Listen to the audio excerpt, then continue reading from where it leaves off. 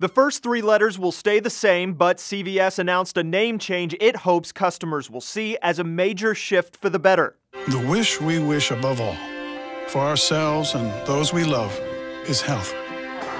So we quit selling cigarettes in our CVS pharmacies. CVS Health unveiled its new name Wednesday morning. It had already announced in February it eventually planned to stop selling tobacco products, giving up about $2 billion in annual sales. But the name change announcement came with the revelation CVS managed to get cigarettes and other tobacco products off the shelves nearly a month before its October 1st target date. CEO Larry Merlo appeared on CNBC not long after Wednesday's opening bell with a fairly predictable set of talking points. We're very proud of the decision that we made. Somebody had to be first to make that decision, and we're proud to say that we were the first in the interest of our customers, our patients. CVS Health plans to use that space behind the counter for stop smoking products and ads showcasing it stopped selling tobacco. Interestingly, the company does not plan to sell e-cigarettes because, as Merlo told the Wall Street Journal, we don't think it's consistent with everything that we've talked about.